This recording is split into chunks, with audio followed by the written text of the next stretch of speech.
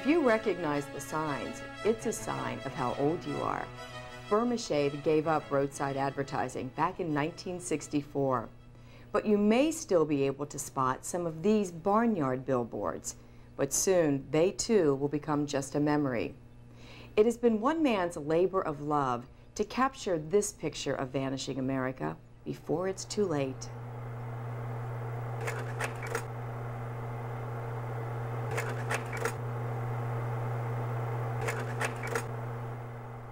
I was here 7 years ago and took a picture, and the first thing that surprised me is how faded the sign is, how you can hardly see it. And the second thing is that there's a much more disrepair. I didn't realize how fast it's disintegrating. But the reason I started is just because of this. You know, they're not going to be around forever, and at least I have a visual record of these barns. Tom Plimpton never intended to become a photo documentarian of mail pouch barns. No, I was a banker, and I lived in Indianapolis, and my folks lived in Lake County, near Chicago. And I passed a couple mail pouch barns on the way up, and I said, they're going to go the way of the Burma Shave signs.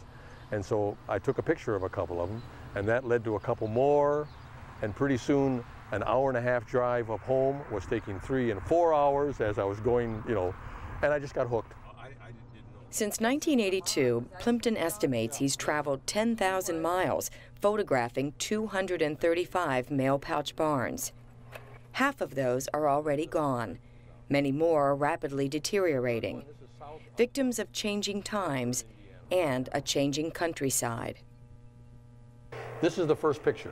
It's the one I passed all the time when I was going home to visit my folks. It's now down. This barn's also down. This is a barn on US 40, gone. This is a barn going from Bloomington to Brown County, gone. While the barns are a study in nostalgia, so too is the man who had a hand in painting almost all of them. It used to be quite a crew. There used to be 8 of us, so.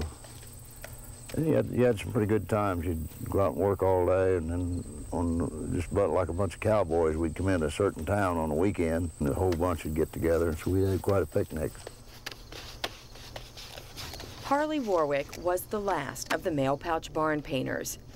After nearly a half a century of leaving his signature artwork on some 20,000 barns, he retired to his Ohio home in the heart of what was mail pouch country.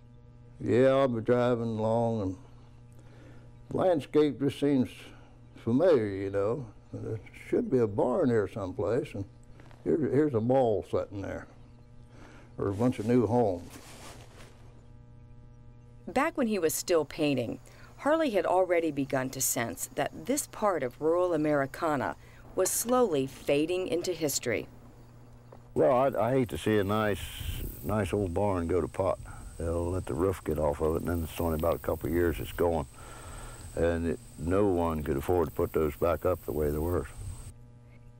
After the Highway Beautification Act banned many billboards in the 1960s, some mail pouch barns were saved by an historic designation, and Harley ended his career on the road alone, repainting them.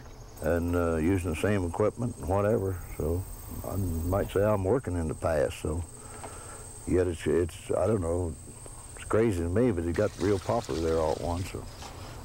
If somebody told me 20 years ago somebody would be taking a picture, I'd be pouring lamp black into a bucket and stirring it up, I'd say you're crazy. By the time he was the subject of this television profile in the mid-'80s, Harley had already become somewhat of a national treasure, in whom we could celebrate the old-fashioned work ethic. Well, there's a lot of people who tell me I'm lucky.